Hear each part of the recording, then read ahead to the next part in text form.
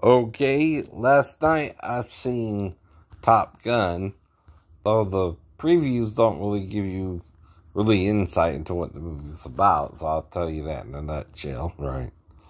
So, it starts out, it's so many years later, blah, blah, blah, blah, blah, right? And, Maverick is in the desert doing speed trials, things like that, right?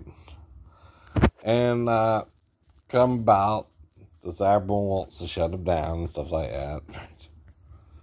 So anyway, there's this mission he has to go on and prepare a team of other fighters for, basically, right? And they go to Top Gun to prepare for the mission, right? And he's to teach them how to do the mission, right? And, go in and come out and all that, right? So, there he meets the pilots, and one of them is Goose's son, right?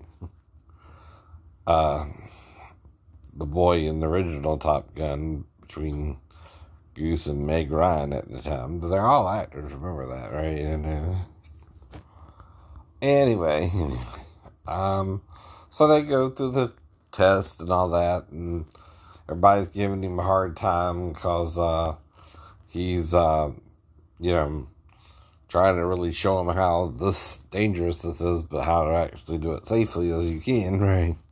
And come back home. So, that's the premise of the movie. And then, of course, they go and do the mission, and there might be a few complications along the way, but, of course, right?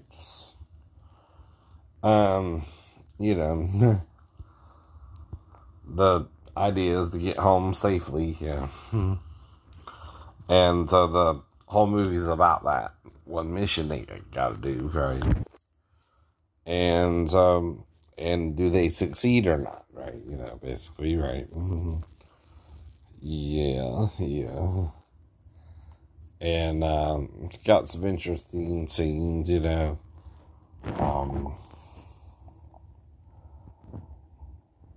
They use a few things from the old movie, but not a lot, right? Danger Zone still in at the beginning, right? By Kenny Loggins. So that's about the gist of it. You go see it, find out if they complete the mission or not, and then, end of story. So y'all have a good day.